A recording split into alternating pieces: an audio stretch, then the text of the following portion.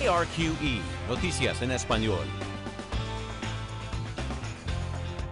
Hola, les saluda Alelia Elizondo. Bienvenidos a la edición digital de KRQE News 13 en español. Gracias por unirse a nuestro canal para ver sus noticias por la tarde. Estamos conociendo más sobre la madre adolescente acusada de tirar a su bebé recién nacido en un basurero.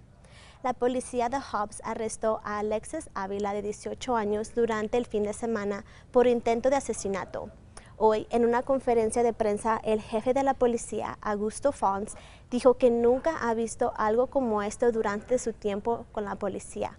Explicó por qué Ávila fue liberada pronto después de ser arrestada. At the time the warrant was signed by the judge signed a bond, $10,000 unsecured bond, appearance bond, and at that point she was released about an hour later. Según una demanda penal, dice que ella afirmó que no sabía que estaba embarazada hasta que fue al médico por dolor de estómago el jueves pasado. Ávila dice que dio a luz en su baño el día siguiente. Luego le dijo a la policía que entró en pánico.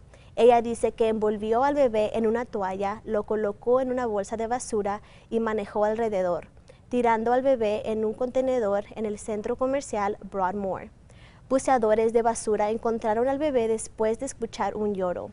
Las cámaras de vigilancia de un negocio cercano señalan hacia esos contenedores. El video de Ávila se ha vuelto viral en el internet, produciendo indignación en toda la comunidad.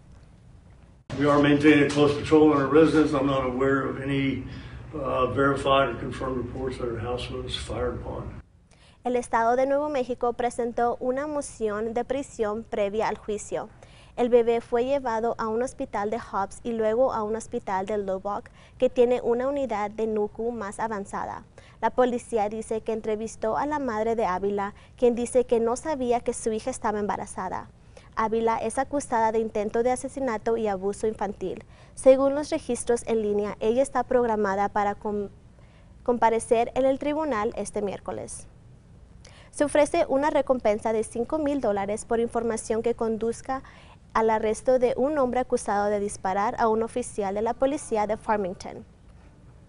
Elias Buck, de 22 años, escapó de la cárcel del condado de La Plata a finales de diciembre y mientras las autoridades lo buscan, el viernes le disparó a un oficial de la policía de Farmington.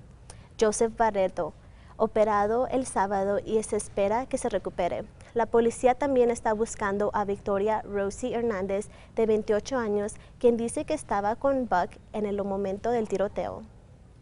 Los médicos de los hospitales Presbyterian y UNM dicen que la espera es al menos de 6 horas para ser atendido en la sala de emergencias. Dieron una actualización sobre el estado de su departamento de emergencias esta mañana. Los médicos dicen que están luchando por encontrar lugares para alojar a los pacientes y están funcionando por encima de su capacidad.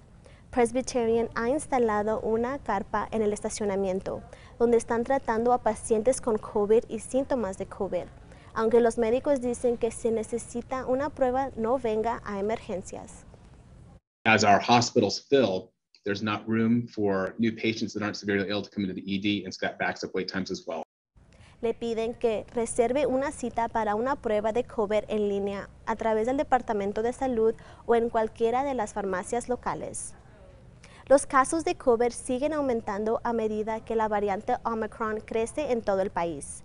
Los Centros para el Control de Enfermedades dicen que el 99% de los estadounidenses viven en áreas con alto riesgo de infección por COVID y las hospitalizaciones han aumentado más del 30%. Dicen que Omicron está teniendo un enorme impacto en aquellos que aún no son elegibles para sus vacunas.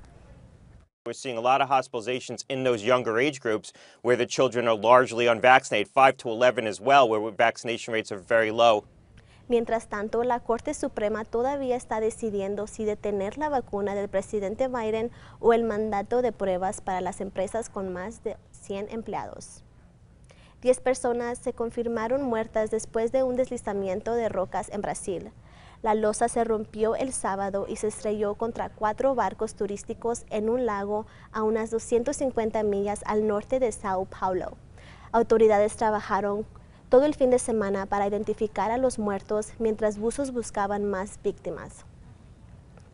Al menos otras 32 personas resultaron heridas. El deslizamiento llegó después de fuertes lluvias. Las estafas de mascotas han explotado durante la pandemia. Los informes presentados de Better Business Bureau muestran que la cantidad de dinero que los estadounidenses perdieron se triplicó en el 2020 en comparación con el año anterior. Los investigadores dicen que hay maneras de asegurarse que el cachorro sea real. Ask the seller to do some sort of video conference, Zoom or something like that, holding the puppy. Los expertos dicen que también puedes consultar a petscams.com, que ofrece una lista de sitios potencialmente falsos, y hacer una búsqueda de imágenes de la mascota prometida. Un investigador de la Universidad Estatal de Nuevo México está siguiendo el comportamiento del ganado con una tecnología GPS. Derek Bailey es profesor de ciencias de rango. Él investiga cómo mantener las vacas pastorando en todo el país. Bailey dice que la tecnología funciona como un Fitbit. Dice que él monitorea la distancia de la salud de la vaca y ayuda a los ganaderos a atrapar el ganado más rápidamente, mejorar la producción y reducir los costos de mano de obra. Y no se les olvide que pueden ver más noticias y pronósticos del tiempo hoy a las 5:16 por Fox New Mexico en inglés. Y así concluimos esta edición digital. Los dejamos con las temperaturas para el resto de la semana y nos vemos en nuestro próximo noticiero.